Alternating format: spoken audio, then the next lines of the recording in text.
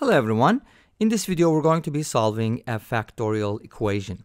We have ABC as a 3-digit integer and it is equal to the sum of the factorials of its digits. So ABC are digits here and it's made up of, this number is basically made up of its digits in a factorial way. These numbers are very special and they're very rare. We'll talk about that at the end, but let's go ahead and try to solve this problem now.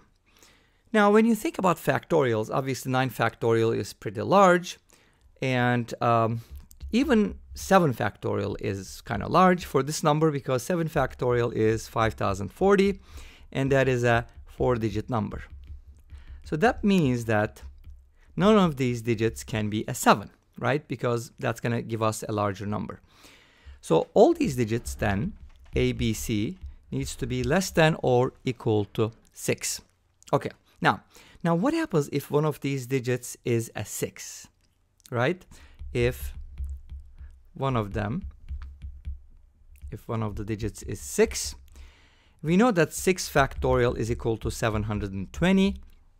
So this number is going to be, since the other digits can also be non-zero, let's say A is equal to 6 and B or C is non-zero, this number is going to be at least 720, greater than or equal to 720. But the sum.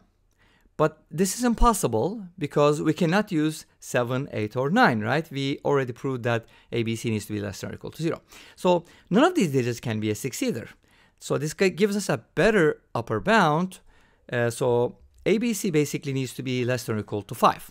Now, we're going to talk about different options. For example, if there's no 5, what happens, right? Well, if we don't have any 5s in this equation, none of the digits is a 5, then the sum will be at most 4 factorial times 3, which is 72. That's not a good thing because that's a 2-digit number, right? Okay, so that means we have to have a 5, at least one 5. How many 5s can we have? We don't know yet, right? So there can be 1 5, 2 5s, or 3 5s. We're going to be looking at each of these options, okay? Now, obviously, 3 5s is not going to work because that's going to give you 555, but as you know, 5 factorial times 3 is not going to give you 555. So this is not possible. So we either have 1 5 or 2 5s. Now, what happens if we have 1 5, right? Or if we have 2 5s, let's take a look at that first. 2 5s is going to give us the possible options. If you have 2 5s, you can have 5 factorial plus 5 factorial plus 0 factorial. That's the minimum number you can have. The largest possible number you can have is 5 factorial plus 5 factorial plus 4 factorial. Now this is going to give you, 5 factorial is 120. That's going to give you 240. And this is going to give you 200. It's just going to be this plus 24, so that's going to be 264. So our number has to be basically in that range, right? And that's not going to work either. So we have to have 1 5. There must be 1 5. Okay, in this case, what's going to happen? If we have 1 5 only, then the smallest sum we can get, is going to be 5 factorial plus 0 factorial plus 0 factorial, and that is going to be 125. And the largest sum we can get is going to be 5 factorial plus 4 factorial plus 4 factorial, and that is going to be 168. So, in other words, our number has to be in that range, 125 to 168, inclusive, right? But that means that the 100th digit is 1. Great. So A equals 1. We already know that. Well, if A is equal to 1, then we have the following options, right? We can have 1 factorial plus 5 factorial plus 0 factorial. And since we have to have a 5, obviously, if A is 1, one of the digits B or C must be 5, and we have the third option for the C or B, whatever. This gives us 122. And as you increase the number, you're going to notice that the sum is going to increase, but we do need, obviously 150 is not going to work. This is going to be 122 as well, because they're equal.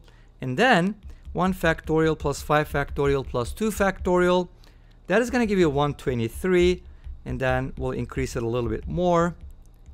Then that's going to give us 127. So again, this is not going to work. Why? Because 153 is not 127, so those digits don't match, so none of these will be a solution, right? What about this one?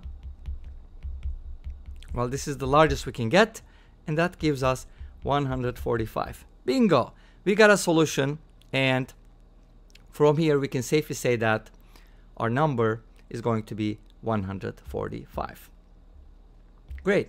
Of course, we can write it in a better way, like this: 1 factorial plus 4 factorial plus 5 factorial is equal to, or let me write the number first,